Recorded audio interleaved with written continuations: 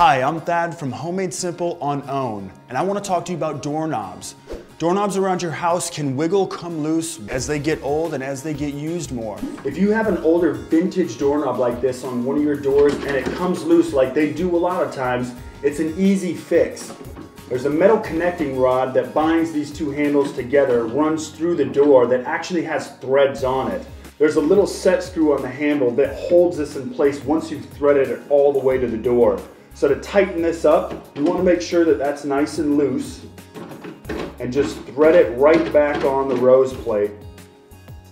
Once it's nice and tight, you can go ahead and reset that screw, but make sure not to over tighten this. If you over tighten it, you can bind up the latching mechanism and the door won't close right.